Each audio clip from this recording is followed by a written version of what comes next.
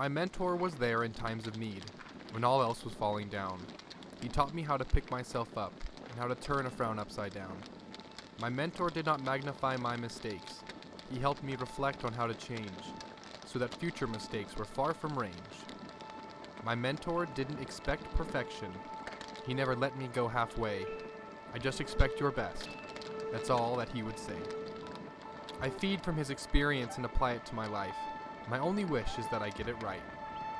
My mentor was a strong example to me. He is the kind of person that I want to be.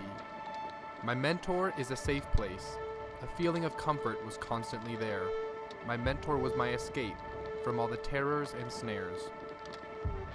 My mentor earned my respect. He showed he really cared. He is always present when I find that I am scared. My mentor is my friend. He has been here before. I know there is no broken heart that he can't quickly mend. To make him proud, that was my objective. To hear, "Good job, son," it made my day. He constantly helped me to stay reflective, never cold and closed, dark and gray. Teaching me how failures are just the stepping stones to success. Work hard and learn, and you'll figure out the rest. My mentor is my rock in a stream, letting me find my own direction, while gently guiding me to my dreams, and letting me make my own corrections. My mentor said that being human is no flaw, being someone else is. Be raw, rich, unique, and kind, and the world is at your fingertips. He calmed me down in times of stress, and was my escape from this place. He was humble and taught by example. He was my world, my true grace. But this place took him from me. My mentor is no longer here.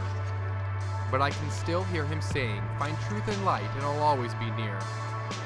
See, a mentor is a person who shapes and builds, one who is kind and won't watch you fail for thrills, but there with you through it all, the good and the bad, the ugly and the gross, and most definitely the unplanned.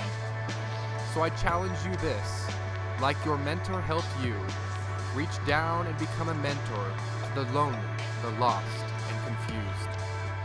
Hey Jared, I'm just trying to call to say hi and hear your voice.